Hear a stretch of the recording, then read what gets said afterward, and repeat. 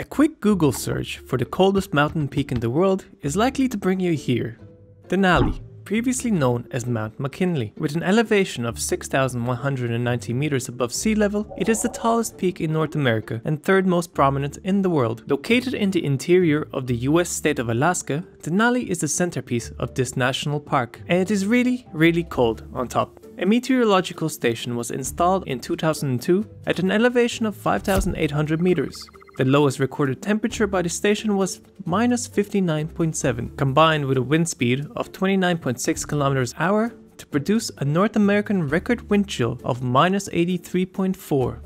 Even in July, this weather station has recorded temperatures as low as -30.5 and wind chills as low as -50.7. But according to the National Park Service, in 1932, a thermometer that records the minimum and maximum temperatures was recovered at about 4,600 meters, and it showed that maximum lowest recorded temperature was -73. Another thermometer was placed at roughly the same level by the US Army Natic Laboratory, left there between 1950 to 1969. It also clocked in -73. These records quite possibly mean that the peak of Denali could be the second coldest place on Earth after the Antarctica, where on the 23rd of July 1983, a record -89.2 was recorded by the Vostok Research Station. Logically then, we could assume that the coldest peak in Antarctica should also be its tallest, right? The Ellsworth mountain range is the highest in the Antarctica, forming a 350 km long and 48 km wide chain of mountains in the southwest of the continent, and Mount Vinson, at 4,892 meters, is its highest peak, with a number of other peaks with similar height. The temperatures in the Ellsworth Mountains average around -30, which is actually not as cold as other places in the Antarctica because of marine weather systems encountered here. Therefore, the coldest temperature is not that likely to fall significantly below these numbers. So while on average, Ellsworth range is colder than Denali, it cannot come close to the insanely low temperatures found there during extreme weather events.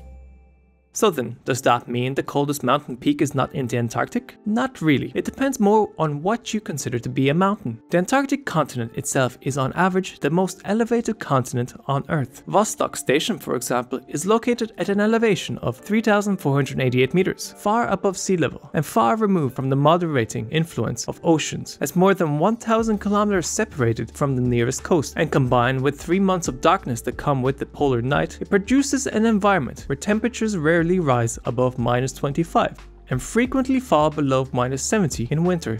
And while Vostok Station doesn't look like it's located on a mountain, it really is. The mountains are simply covered in ice. So then, is Vostok the coldest? Not really. It is generally considered that there are places in the Antarctic which get significantly colder. Satellite data collected during the Antarctic polar nights between 2004 and 2016 reveal a broad region of the high East Antarctic Plateau that regularly reaches surface temperatures of -90 and over. These occur at around 3,800 to 4,050 meter elevation, and comparisons with nearby automated weather stations suggest that air temperatures during these events are near -94.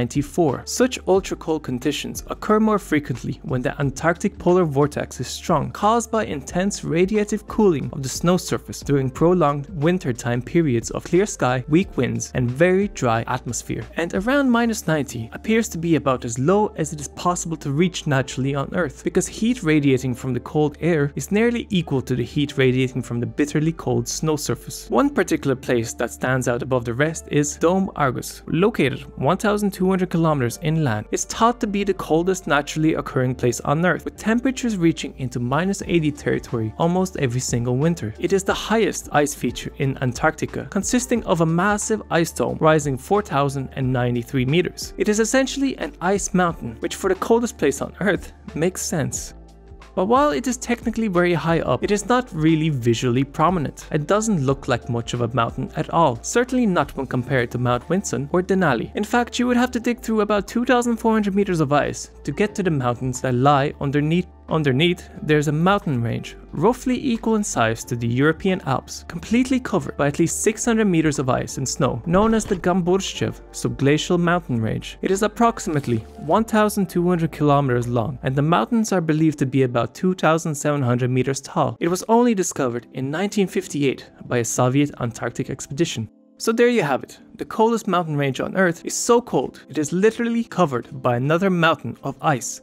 During this video, you may have wondered to yourself, I hear Mount Everest is 8,488 meters tall. How cold does it get up there? The coldest annual temperatures occur from the 15th of December until the end of January, where at the summit they average -37. The coldest temperature actually measured on the summit was in February 2003 with a -41.8 reading, and there have been some published reports speculating that the absolute minimum temperature may fall as low as -60. However, there is no weather station on the summit of Mount Everest. The highest meteorological observatory is at an altitude of 5,050 meters, so we don't really know how cold it can get during the coldest months, since no one tries to reach the summit. One thing we do know is that the summit of Everest might be the windiest place on Earth. From the middle of October until the start of April, the summit is subject to winds that are almost continually in excess of 120 kilometers per hour, which is equivalent to a Category 1 hurricane. This means that during winter, wind chill adjusted temperatures at the summit are as low as -70. Exposed skin would be frostbitten almost instantaneously.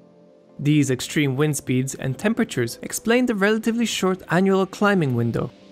So factoring in the wind speed, Everest is just as cold as Denali, if not more so, and if a weather station ever goes up there, it would be no surprise if it's found to be colder. Dome Argus, which we discussed earlier, and is likely the coldest place on Earth, is also known as the South Pole of Cold, meaning that there's also a pole of cold in the Northern Hemisphere.